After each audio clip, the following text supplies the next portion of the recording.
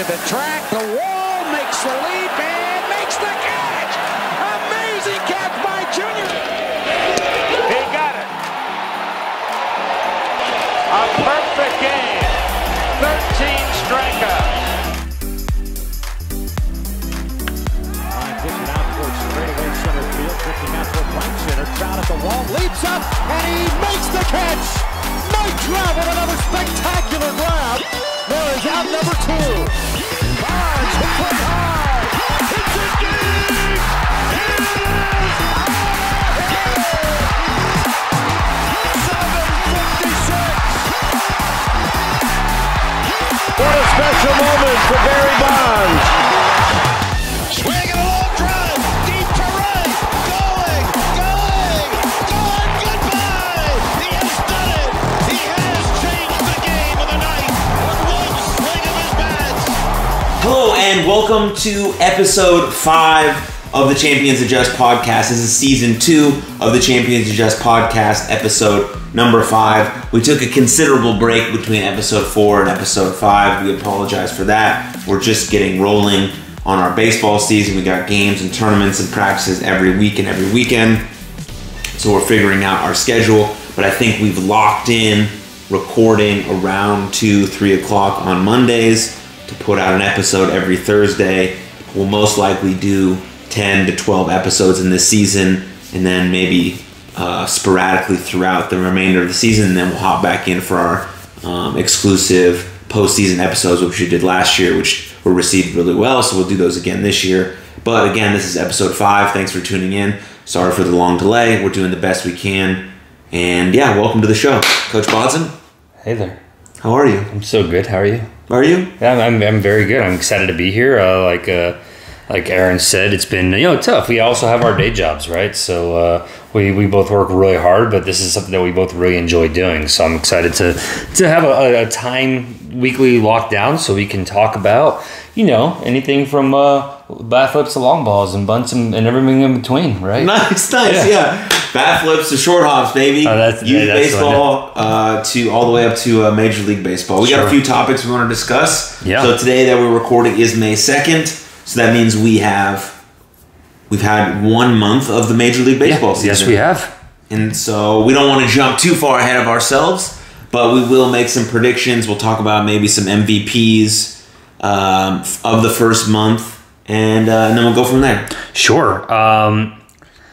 You want me to start with my predictions? Yeah, what do you got? Yeah. Here's what I got. Okay, so I got my predictions. Some are pretty predictable predictions. Mm-hmm. I got the Dodgers winning the NL West. The NL Central is going to go to the Brewers. The NL East goes to the Mets. The Mets have started super hot. I think that before the season, people were seeing what the Mets were doing with their free agencies, their trade market, saying, okay, well, yeah, but they're still the Mets. So what are they going to do? Well, I mean, we have the benefit of having seen them for a month, and they are a really good team.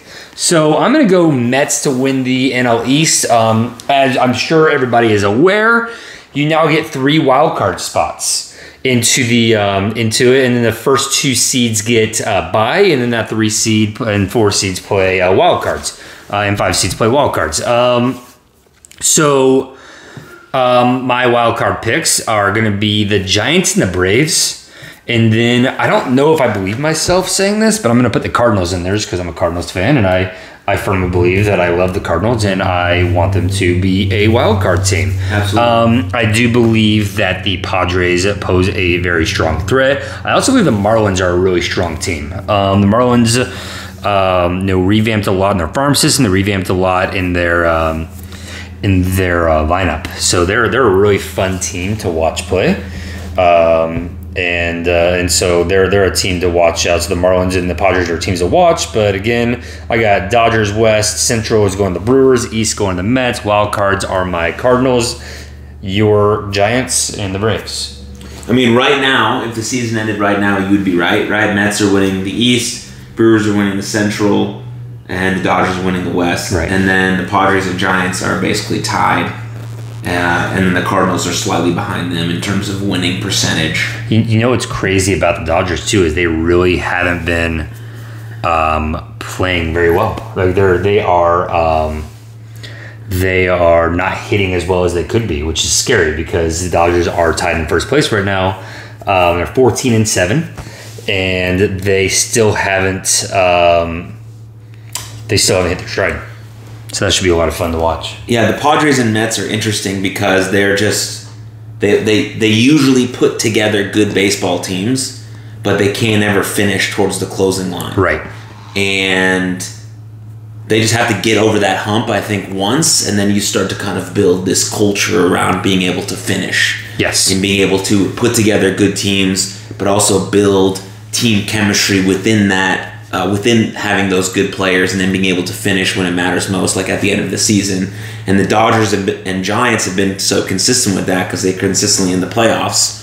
So their kind of organization is surrounded by this expectation. Mm-hmm. The Mets and the Padres haven't yet met that, so maybe they will. I think we have the same thing can be said about the Blue Jays and the Mariners on the opposite side, which we've talked about extensively on this podcast, hoping that those teams can get in this year to spice up that American League side and make it a little bit more exciting. And potentially the Angels too, because they're playing really well right It's now. crazy because the Angels have, are a really fun team to watch right now. They have, all three of their outfielders are just tremendous right now. And then they have pitching is working out really well. And the defense is working out really well.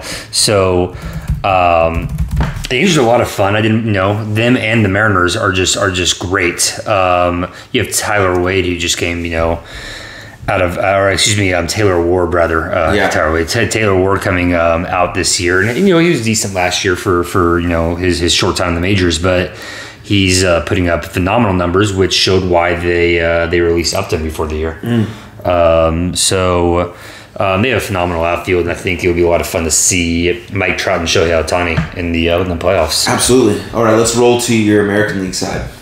Great. American League, I have Astros winning the West. The Astros are still the Astros. They replaced Carlos Correa with Pena, and he's phenomenal.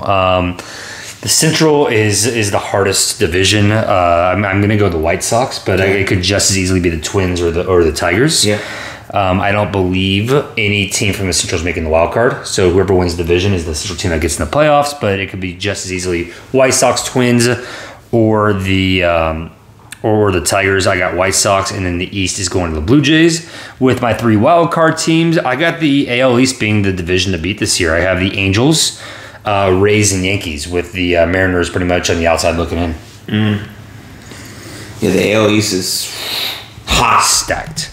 Right, Blue Jays and Rays are good. Yankees are off to a great start. They're 16-6 right now when this podcast is being recorded. Twins are playing great baseball. I love when the Twins play good baseball. Yes. Going to South Dakota State, the Twins are a big favorite out there. Oh, sure. And I had a buddy, Caleb Theobar, who played for the Twins. So I like when they're playing well. But I also like the White Sox, but they're off to kind of a slow start, 8-13. And then Tigers, not to mention about the Tigers that Miguel Cabrera got his 3,000th hit. Sure. So cheers to him. Cheers to him. One of the best right-handed hitters of all time. And happy to see that for him. 3,000 career hits and 500 career home runs. And a Triple Crown winner, which is very unheard of in the modern age. Greatest Triple Crown. That was just, unbelievable. Unbelievable season. And speaking of that, we're looking at, 300-game winners are pretty much going extinct because pitchers aren't throwing as many innings. They're not throwing as many games. And then you go to 3,000 hits. Like the next closest is that possibly has a chance is Robinson Cano, who just got released today by the Mets. So he's like 300 something hits away from 300 something hits away from getting 3,000. But is he going to get there? He's 39 years old and he just got released. Right, 2 or 3 more seasons. He doesn't have a team right now, so. Those milestones are starting to shrink a little bit. Speaking of some other stats I saw that were interesting, if we're on stats, Kevin Guzman joined Cy Young as the only pitcher, minimum 20 innings pitched, to begin a season with 5 straight starts with no walks and no home runs allowed in the World Series era. Wow. 5 straight starts, no walks, no home runs allowed. Mm-hmm. That's great. That's crazy. How many times do we talk about minimizing the walks and freebies with our Wolfpack team? 4 pitches or less, right? And Guzman's not a guy who throws hard. No, he's not. And by all accounts, he is throwing a little bit softer this year than he was last year, too. And so, I don't know what his ERA is, but no walks and no home runs means you're doing something right. Absolutely. So cheers to that. And cheers to him. One more stat that I think you'll like, because it's for our boy Nolan Arenado. Nolan Arenado joins Eddie Matthews, Mike Schmidt, and Troy Gloss as the only third basemen to hit 275 plus home runs in their first 10 seasons. He's unreal. And he's off to a hot start. Yeah, no, he is. No, we'll get into my MVP picks, but no, he's one of them. So, and since we did make our predictions, which I like your predictions, currently as of today, as of recording this podcast, we have the power rankings, which you got the Dodgers, Mets, Yankees, Blue Jays, Giants, Brewers, Padres, Rays, Angels, Cardinals. Anyone on that list surprise you? No. Not one of these teams surprises me. I think they're all great teams, and they're all teams that we've already mentioned. The Angels surprised me. The only team that surprised me. The Angels surprised you. Okay, talk about that. I just didn't. I didn't know they were going to come off to such a hot start. Sure. Yeah, and so it's cool to see that they're coming together. It's nice when guys you don't know or think are going to get off to a really hot start and jumpstart a team do, like we just talked about with Taylor. Right. Of course, they have Ohtani and Trout, but I know Ohtani was off to a slow start. He was. I think he's picked it back up because he's an absolute professional. Yes. So it's cool to see that. I hope they stay in that top 10 because I want to see those guys in the playoffs. Yeah.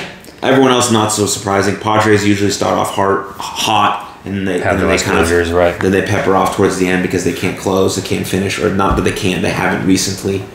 And then the Yankees off to a hot start, and Aaron Judge carrying that squad. So he might not have gotten a big enough contract. No, I mean, for those of you listening, you'll follow it. Aaron Judge basically got a giant contract offer for extension to stay in New York, and he turned it down on the deadline day for him. And he's playing his hand, and it seems to be going really well for him so far. He is really good. Joey Gallo on the opposite side, not very good, hitting under 200 on the season. The team that surprises me on this list is the Cardinals. They're having a decent year, but they're not hitting. They're just, the pitching has been phenomenal. Defense, as always, is just next level. But they can't hit. So like right now, we have the game right in front of me right now because we're both Cardinals fans, and it's the top of the ninth. They're beating the Royals 1-0 in the top of the ninth with their closer on the mound, and it's the Royals, right? They're beating a 7-14 Royals 1-0, and if they win, then that's what the score is, right? Right. So that's why it surprised me a little bit to see the Cardinals up there. I'm not sure who should jump them. I would say maybe the Twins. I would put the Twins there. Yeah. Yeah, I would have Twins at 11 and maybe Cardinals 10 or 12. Sure. Because I think the Twins being 13-9 is more surprising than the Cardinals playing good baseball. Fair. Because the Cardinals always play good baseball. But maybe that's not what power rankings are about. Sure. Right? So yeah, who knows what they're all about for this for what MLB puts out. But Dodgers and Mets being up there, I like that. That's cool. But yeah, so those are power rankings currently as we speak. Great. When this episode drops, which will be on Thursday, which is 3 days from now, those rankings could be absolutely completely different. Sure, because three days change everything. 4 games, 3 Giovanni games. Gallegos closes us out after one out right now. Then maybe the Cardinals are showing they are. Yeah, Salvador Perez.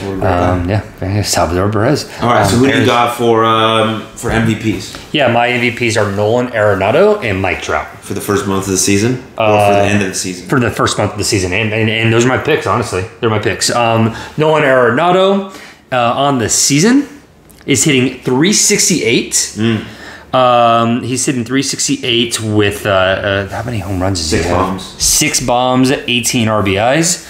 And he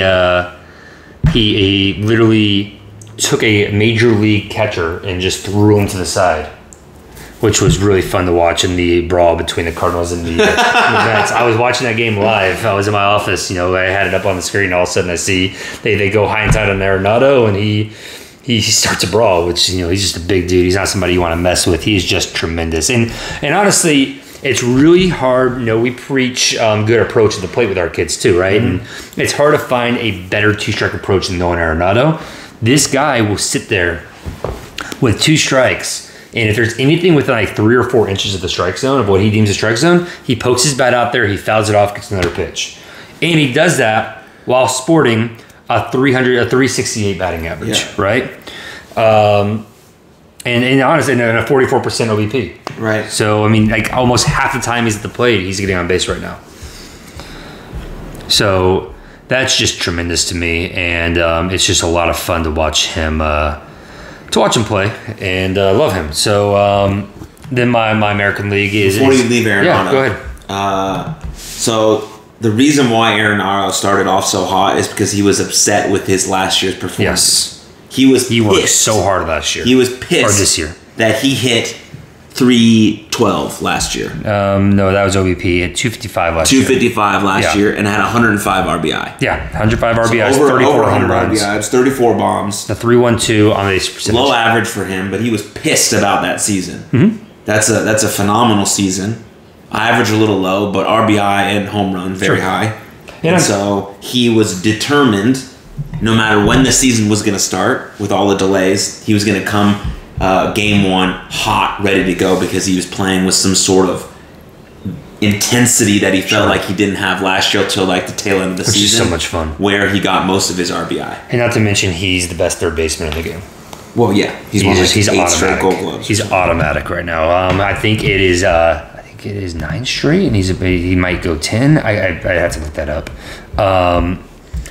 But anyways, I thought that was very interesting. That is very cool. About being such a competitive athlete, probably understanding that the Cardinals had a good year, he had a good year, but there's always room for more. And as someone who cares about their performance and their team, he wanted to get off to a hot start, and I think that has a lot to do with how the Cardinals are playing. Yes, because no one really else is hitting on the team like that. That is accurate. Is carrying a large load. 9 consecutive Gold Gloves, by the way. 9 in his first 10 seasons. He's in his 10th season. He's in his 10th season, right? And he's won 9. And so 275 career Jacks and 9 Gold Gloves. That's just amazing. We're watching. Let me confirm that. First ballot Hall of Famer. Yes. He's a Hall of Famer, not yes, absolutely. And then we got Mike. Then we got Mike Trout. Mike Trout has been off and on hurt, but still arguably the best baseball player of his generation. Mm-hmm. And right now he is hitting.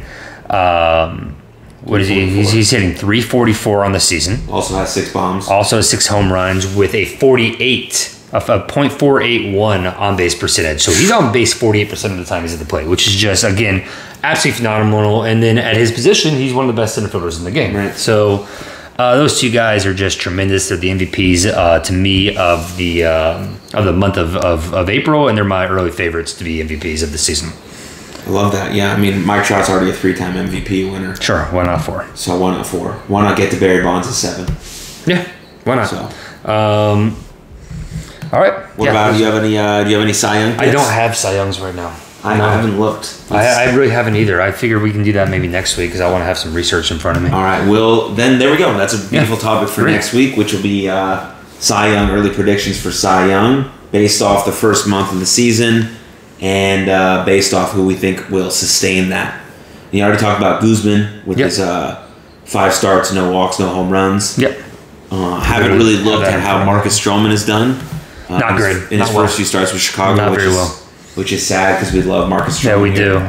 But also, just a super competitor. No doubt he'll find his. He'll find his flow, and he'll just keep battling through it no matter what. So. Yeah, no, I agree with that. He is a big competitor. Right now, he's 1-3 with a 5.13 ERA in 5 starts. So not great, but he also went and signed with a team that's not very great. Right. So that kind of goes with the territory, right? Other surprises for me. So let's go down the list. I have some of these written down. Okay. First off, New York Mets budding star Tyler Magle, who is a University of Arizona baseball alum. Bear down. Is 4-0 with a 1.93 ERA in April. Let's go Bearcats. Just phenomenal. He was named an opening day starter because Scherzer and DeGrom were hurt. Scherzer's back. DeGrom just had an MRI last week. There's some. That's another scary thing about the Mets is they're arguably their best pitcher has been hurt. Can't pitch. Can't pitch right now. Can't find his way on the field. But they still have the first no hitter as a combined no hitter. Tyler Magle went 6 innings in that. The Red Sox, which was the top 10 offense last year, is just terrible this year. To go with Trevor Story, who has no home runs and has a slow start. Marcus Semien signed the big contract with the Rangers. Also, no home runs. Also, a very slow start for him. Galvin, you already mentioned 4 starts, no walks or home runs given up. Just one complete game. I think a lot of that has to do with the shortened spring training. We look at the Clayton Kershaw being pulled out of a perfect game after 7 because he was at his pitch count, and everybody's, why is this? Well, let's talk about that for a second. I agree with Clayton Kershaw getting pulled specifically because it's so early in the season. You got a 34-year-old on the mound who didn't really pitch last year. He's been hurt. He's off injured, and the Dodgers aren't looking for April accolades. They're looking for a World Series. The accolades don't matter if Clayton Kershaw cannot pitch at the end of the season. Correct. And Clayton Kershaw is absolutely 100%, without knowing him personally, one of those guys who does not care about his accolades. Correct. We saw this video of him getting his 300th career, 3,000th career strikeout, and the dude didn't want a standing ovation. He was trying to quiet the crowd. He just wanted to get after it. He was on the mound ready to go again. But people were so congratulatory of him, right? They were excited for him, and he finally took the moment.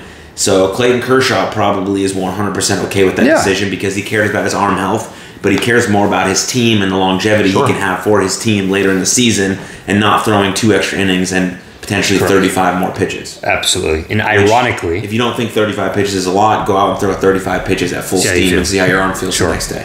And ironically, it was his teammate, Walker Buehler, who has the only complete game this year. Who's a stud. Speaking of the Dodgers and Clayton Kershaw, the Dodgers have allowed a .093 whip in April. So that means that is less than 10% walks and hits per innings pitched. That is the lowest in April for any team that has ever played more than 7 games. So that's cool. And then Clayton Kershaw, at 34 years old, on his own has a .67 whip over 4 starts in April, which is the best in the National League. So again, frustrating to see a perfect game get broken up. And a guy and a legend come off the mound. They gave the ball to a rookie who got an out and then gave up a hit. Sure. So I would have maybe not given that baseball to a rookie. It was like a 7-1 game. It wasn't that good of a game, but maybe in that specific situation, I'm giving it to my setup man to keep the perfect game going. Maybe, yeah. Just for that, you're not putting any more tension on your 34-year-old returning star, but at least you're giving yourself versus, hey, first big league performance. Good luck. Keep a perfect game going. Here's the ball. Don't give up a hit. Yeah, there's a definite conversation and argument to be made about that. Yeah, so that part frustrated me a little bit. But those are my surprises. Things that I'm not surprised about. Rangers are terrible. Astros are the Astros.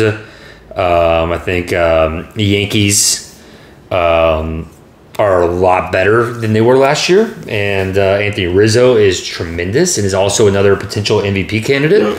And without him, how good are the Yankees? Nestor Cortez, by the way. We talked about Marcus Stroman. My favorite pitcher to watch in baseball is Nestor Cortez. This guy will change his delivery on every pitch. Really? Just to mess with the timing of the hitter. He's so much fun. So much so that I picked him up on my baseball fantasy team just so I can follow him closer. Nice. He's so much. And I follow him on you follow him on social media. He loves the game. It's a lot of fun. Love the game. Yankees have a good squad this year, which does surprise me a little bit, just based off what we saw last year. Yeah. And then it surprised me the Red Sox are as bad as they are right now. Well, yeah. Got anything? No, nothing else. Cool. Let's move on to the other important topics. So Wolfpack Baseball, baby. So a cool thing for us, obviously, is we do coach youth baseball, and as we've gotten to know our new team better, they are sporting more Champions Adjust merch and gear, and they are listening to our podcast. So we, of course, will be talking about our weekends. It is a little bit more of an interesting dynamic because Coach Aaron and I, we have 2 teams, right? We have the Wolfpack, and one is the Navy team, and one is the Gold team. So oftentimes we are together with one of those teams. Sometimes I'm with one team, he's with another, as we share duties with other coaches. That being said, we will speak on what we saw. And let's start with the gold team, who we spent the most time with this weekend. This is a 10-person roster that is playing up. No, so 13-year-olds generally play 54-80. Yep. We are playing 60-90. Which, mostly, for those that don't know baseball, that's high school, college, major league feet. Distance, yes. Right, 60 is the feet from the mound to home plate, and 90 is from home plate to the first base. And I know most of you are baseball people watching this, but in case we have a straggler from my other platform, that's what that is. And thank you for listening. So that becomes the complicated balance, right? Is that you're playing 13-year-olds against 14-year-olds or really top talent 13-year-olds at a distance that they've never played before. So with it comes a territory of bumps and bruises. You're going to lose games. And it really becomes, how do we rebound from that? So the great Brian Kane said in his podcast this morning, there are winners and there are learners. So when you win, that is a cultivation of you succeeding from everything that you've learned. But when you lose, it's a lesson learned. And we got some lessons this weekend. We went 1-3. But it's important to remember that the most important thing at this age is not wins and losses. We've said it before. If we really wanted to win all of our games, we'd play down. We play up to teach the game and to get kids ready for high school. So these kids are developing and getting better, and we're watching them get better over every game. We went 1-3 on the weekend. We actually, the first day was just a tough day of baseball and kind of smacked you in the mouth. Day 2, we went up against a really strong majors team. Took them down to the brink to the last AB. Yeah, great game. It was a great game. And then the fourth game was just one of those trap games where you come up and they're not really a strong baseball team. So then what kind of baseball team are you going to be? Highlights from the weekend, Finn Cove pitching against that really strong team and then pitching a masterful game with Sloan White catching him and working his butt off all day. Sloan caught 3 of our 4 games this weekend. Great job, Sloaney. Sloaney Bear. We got Steven Medrano hit a moonshot over the left field fence during what wasn't a great game, but hit a tank he hit an absolute tank to break a shutout. So shouts to you, Steve-O, who also got the win, our sole win of the weekend. And during that game, Vinny Weber was our MVP. Nice, with some good base knocks. So tremendous job there. Any other specific shout-outs that you want to give to that team? Well, big time Vinny Weber, right? The previous game 3 ended in just a weird way, right? Yeah, it did. It's part of the game of baseball, why we love it so much, because anything can happen at any moment, and you don't know what it could be. And for us who've been around the game so long, I've never seen a game end that way. Yeah, so now that's in my book, right? Yeah, let's talk about that. So we tie the game. So Lincoln Boyles comes up. And we're going to say names because these kids are also listening, and we want you to know the kids that we're working with. They're great kids. And Lincoln Boyle, the kid works. Like all he does is work, and you want to see results from that. He comes up. We're down to our last out against a really strong team. Runners in second and third. Down by 2 outs. Down by 2, and Lincoln comes up and he just pulls one down the line. Right over the first baseman's head. So 2-run game tying base hit. So we tie it. Tremendous hitting right there. Then big Vinny Weber comes on and we put him on the mound and we walk the first batter. Again, 1 run wins the game. Walk the first batter. And then he's a lefty, and Pick moved to first base. And the kid on first was very fast. Over through first base. Just not a good move. It wasn't not a bad move. He dropped his arm angle and the ball sailed. And that kid, because of the field that we're on, because it's high school field, the kids have to run a little bit farther to get the baseball. Correct. And because of that, the kid scored on that one play. And the game was over. And just hats off to you, Vinny. That's such a tough way to lose a game for everybody. Was the second time we got walked off on the weekend. It was just so tough. It's hard, but if we're going to teach, if it's about learning and unexpected, unique ways, things happen in the game, that's a perfect thing, right? Yeah. Now, the next time Vinny gets in that situation, which he will absolutely get into 100%. a game where it's tied going into the last inning, he'll be much more under control. He'll be much more relaxed. He'll have had the feeling before, and he'll make that throw, boom, to first, right? Maybe even pick him off, potentially get the next two or three batters out, right? So he's learning to be in these pressure-filled situations in an environment that's really non-consequential. Like when we lost that game, we're not mad. No. All we do is want to care for Vinny. Yes. Vinny, your identity is not wrapped up in that one play. Not at all. You're going to start the next game and you're going to crush it. Yes. And that's exactly what he did, right? I wasn't at the game because I had some family business to take care of. It was my sister's birthday on May 1st, so I went out to eat with my parents. Happy birthday to Rachel. Happy birthday, Rachie. And so, from what Bodzin told me, Vinny comes back, starts the game, has a couple knocks, some good base running. Starts the game at first. Starts the game at first. Yes. All of that stuff is really hard for adults to do when things go bad. Yes. And we have to just basically take an hour and then come back and try to do the exact same thing, just as good or not better. That's hard for anyone to do. Vinny did that, right? So that's really cool to see. Now he has more experience. He has more tools in his toolkit to utilize when he gets in these situations. And that's really what it's all about for these kids at 13. Because now they have this season and next season. Then they start their freshman year of high school. So they've had all of this time to figure out everything that could happen on a baseball field, the distance, who they are as a teammate, who they are as a player, how they want to show up, all of these things. And that's what Gold is continuing to learn every single week. And you can see the improvement in the players, like wild improvements. Like it's like mind-blowing how fast they're getting better. Yeah. Because at 13 I was awful and not getting better. And it took me a while to understand anything. And that's the tough thing at this age is, do you want to win or do you want to get better? And it's frustrating to lose games, but if you are learning and you're getting better, are you better off today with a goal of playing high school baseball? Are you better off today by winning a 20-0 game or by losing a 7-6 game? Mm-hmm. It's losing.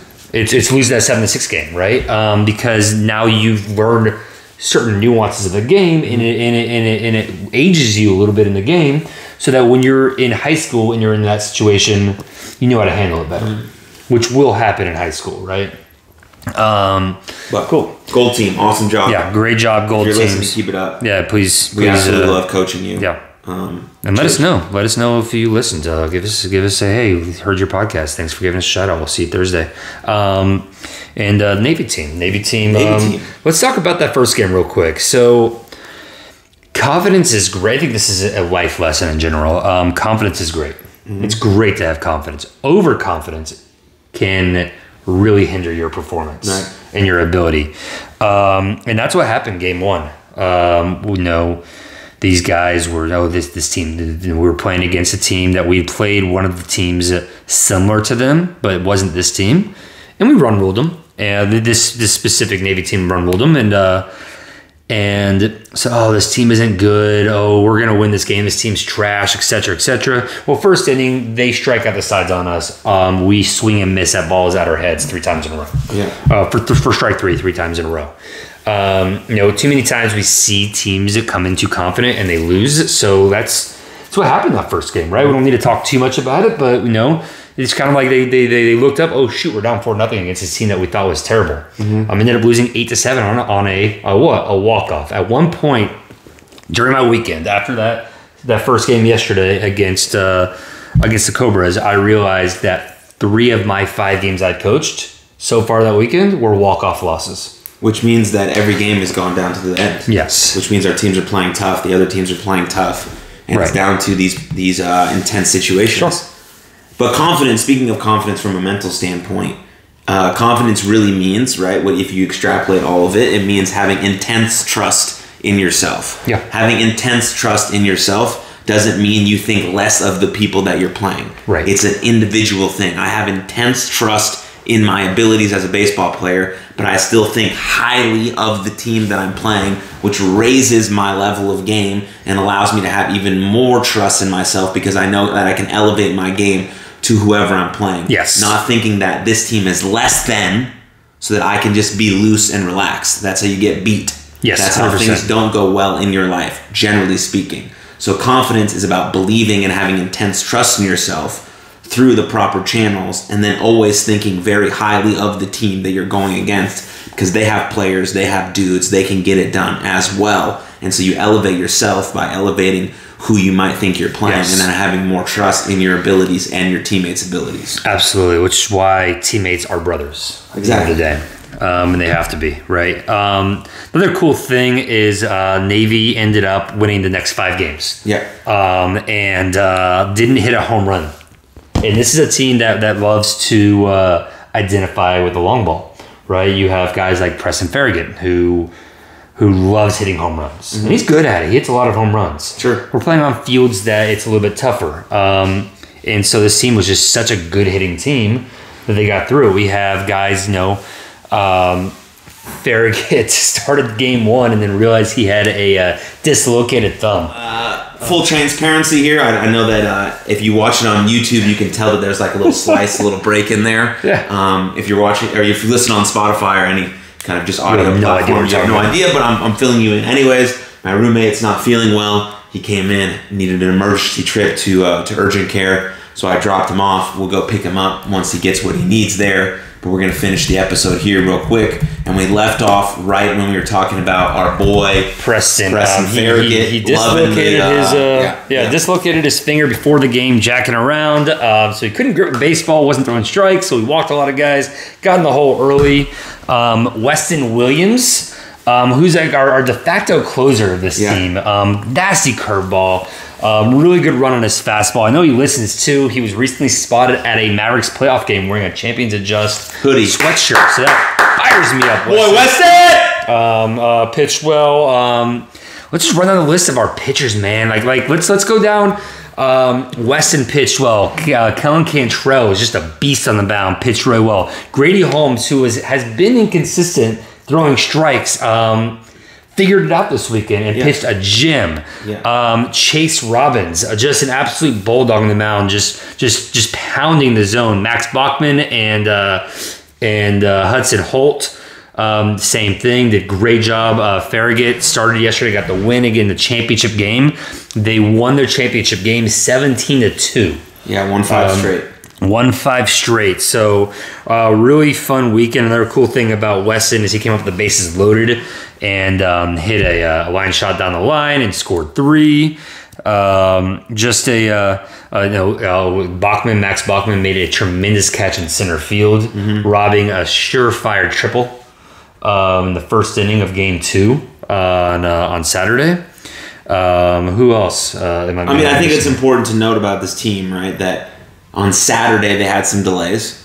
Yes. Right, they played about an hour and a half after they were originally supposed to start on game 1. Not an excuse, just pointing it out, right? Remember that, not an excuse. We don't use excuses. Potentially it's a reason, not an excuse, right? Champions adjust always. That's why we talk about it. But really my point that I'm trying to make is that their second game, which is supposed to start at 6, started around 9-ish, ended very late. It's about an hour and a half to 2-hour drive home for everyone.